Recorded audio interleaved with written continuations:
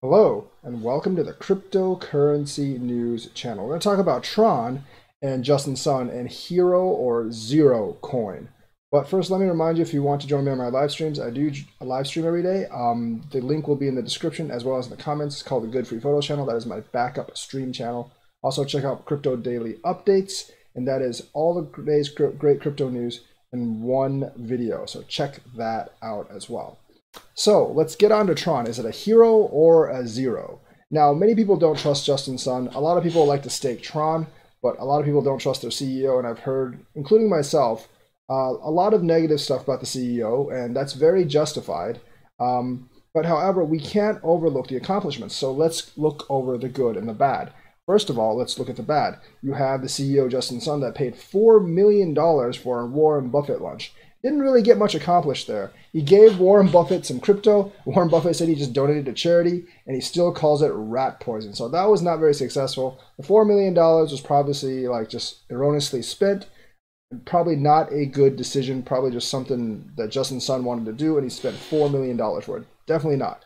He also said in the past at when he was speaking at some kind of Chinese conference, he actually said it in Chinese, so many of you may have not understood. He actually said he was the CEO of Ripple. Obviously, he was not the CEO of Ripple because, Brad Garlinghouse is the CEO of Ripple, and before that, Chris Larson was. He was just an intern that actually worked there. So he exaggerated his role a lot. I had an internship at the University of Illinois, but that's like me saying I'm the chancellor of the University of Illinois, which I was obviously not at that time. So he does make a lot of stuff up. And one of the big things he's actually hit on is the thing that he said he had a partnership with Baidu when he actually just rented some servers from Baidu. I rented servers from Microsoft before, but that doesn't mean I have a partnership with Microsoft.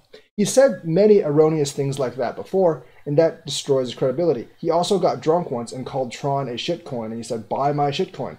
That obviously does not play well with investors or anyone else.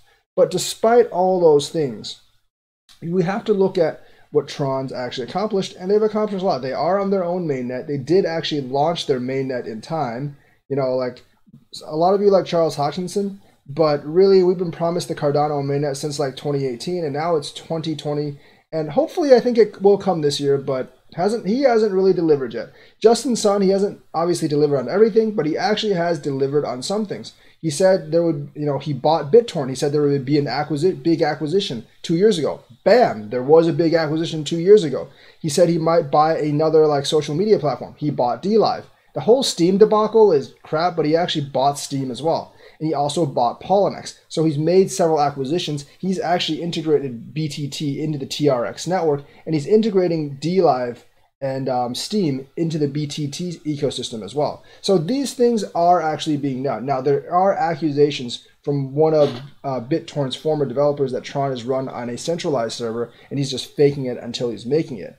I think TRON does have several validators, and people who vote for those validators can actually vouch for that. So they have a pretty good staking program. And a lot of people support TRON because of that staking program. Also, yes, most of their apps are gambling, but they actually process quite a bit of money on those apps. So you can't just completely write that off. That will run into regulatory problems like they have with Japan. But, they still process a lot of money through those apps. And there's actually use for the TRON ecosystem right now.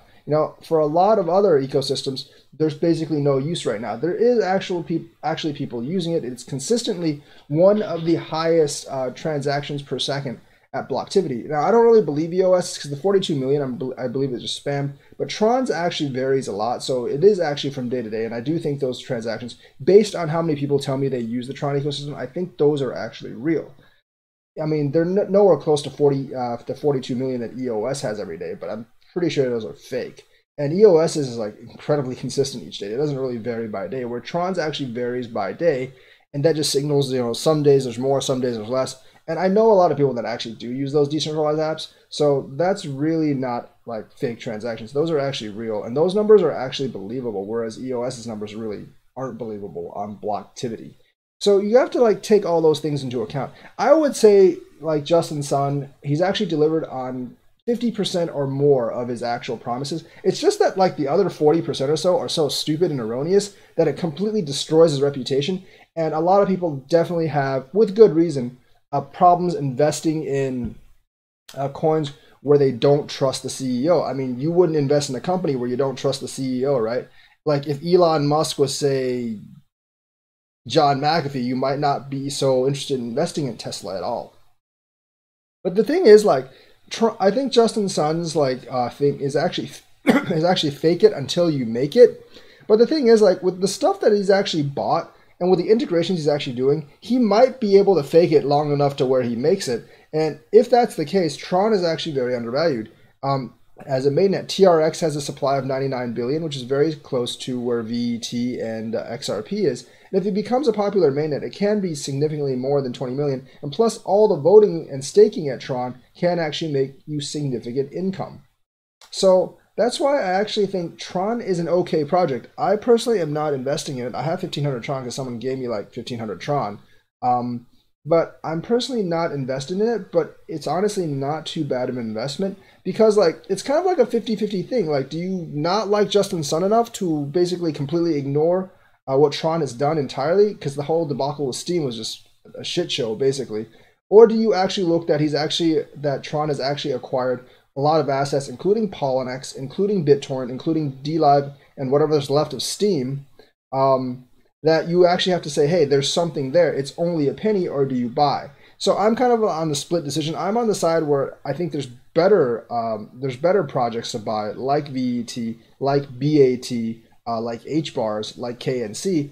But if you're just judging on a pure investment perspective, the things that Tron has, like taking out all of the CEO's own personal antics. I mean, if you actually look at the things that Tron has done, has integrated, and the assets they've bought, you would actually say it's a fairly good investment. So like on the hero to zero scale, I would say they're like 60% hero and 40% zero. And that's where I'm at right now. So let me know if you agree with me, like and subscribe, and hit that bell notifications button. Thank you and have a nice day.